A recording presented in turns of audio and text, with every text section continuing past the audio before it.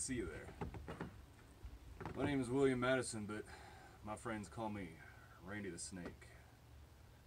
Been thinking a lot about the Dick Daddy Survival School, just the tips.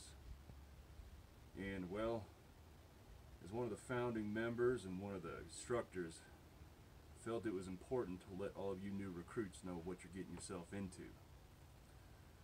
At some point in your training, you're going to go through SUT, Small Undercarriage Techniques.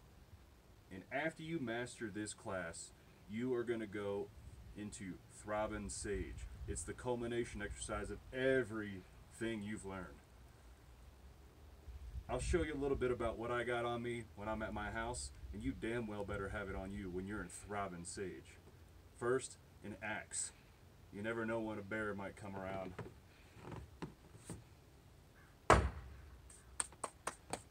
Sometimes it might get a little cold when you're doing Throbbing Sage. So Randy the Snake, he likes to stay warm with his friends. The way he does that, he's got himself some ferro rods, just like old Sturgill Simpson was talking about. You can get a few sparks out of one of them. But I tell you what, you might want to have one of these bad boys on you too.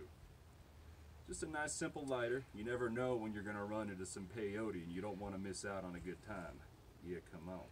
Of course, you're always going to have a sidearm. This is your subcompact righty. You can keep this in your trousers, especially if you're wearing a Speedo.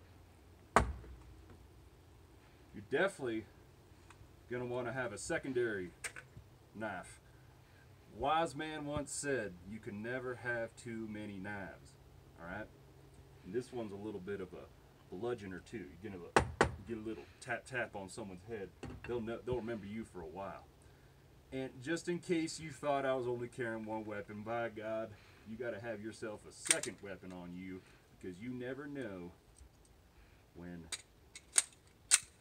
the worst case scenario might be coming.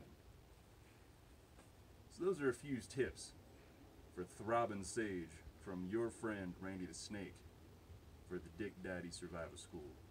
Stay safe out there.